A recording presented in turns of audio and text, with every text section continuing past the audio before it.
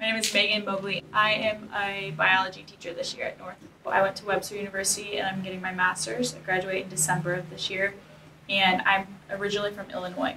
The first thing that made me want to be a teacher is just seeing all of the success that the students have and be able to give them the information to be able to do that. Biology has always been something that I love. I love the hands-on activity a lot with biology. You get labs and stuff like that. It's very interactive, and the subject of biology, there's just so much. She's a nice, cool teacher. Teaches biology. Her subject's not that hard. The notes are easy. She's nice. She doesn't give a lot of work, and her class is easy. She always comes up to me and asks if I need help. She helps me with notes and checks my work and stuff, makes sure it's right.